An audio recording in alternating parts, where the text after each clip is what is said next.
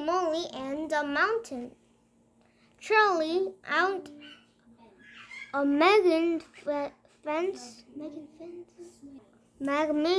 striped hot air balloon. Every Sunday he flew up, and over the mountain.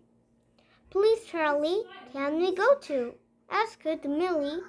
"We want to see what is on the other side of the mountain," said Molly. Charlie offered a helping hand. "Come on then, in you get," he said. Millie and Molly looked at Marmalade and Tomcat. "All right," said Charlie. "They can come too." It was magic. The roofs were bright red. The river looked long and blue and curly.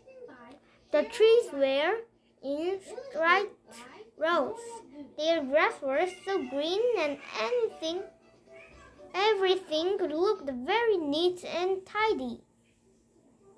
They followed the river, climbed over the trees, and flew up the mountain and over the top. But as far as the eye could see, there were clouds and more clouds. The wind got stronger and stronger. They blew the balloon higher and higher. "I don't like this," said Charlie. "I don't like this at all.